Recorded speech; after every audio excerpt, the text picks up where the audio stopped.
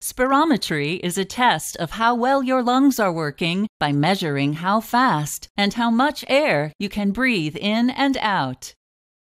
Normally, as you breathe in or inhale, air moves freely through your trachea or windpipe, then through large tubes called bronchi, smaller tubes called bronchioles, and finally into tiny sacs called alveoli. Small blood vessels called capillaries surround your alveoli. Oxygen from the air you breathe passes into your capillaries. Then carbon dioxide from your body passes out of your capillaries into an alveolus.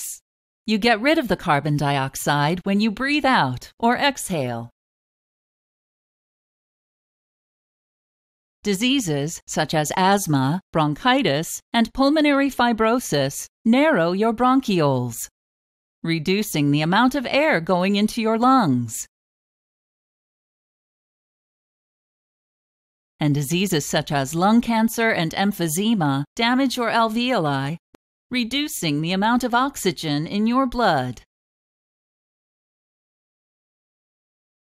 These diseases can make it hard for you to breathe. Your doctor may recommend a spirometry test to identify a disease in your lungs, check the severity of your existing lung disease, or to determine if the medications you take are helping. During the test, your caregiver will use a device called a spirometer. A spirometer is a machine that measures the air you breathe out. Before you take the spirometry test, you will sit in a comfortable chair with your feet flat on the floor.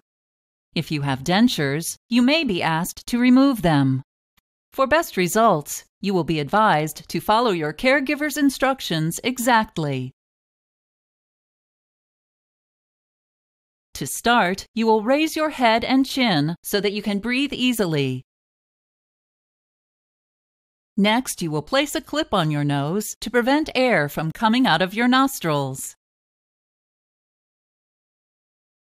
Then you'll take a deep breath, filling your lungs completely with air, and hold it.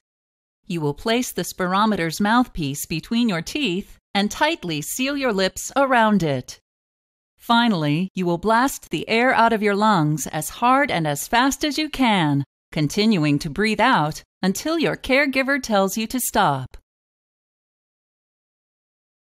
If you are an adult, you will blow for at least 6 seconds.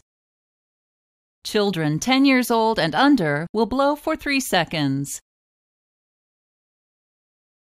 You will need to perform the spirometry test correctly 3 times to get accurate results.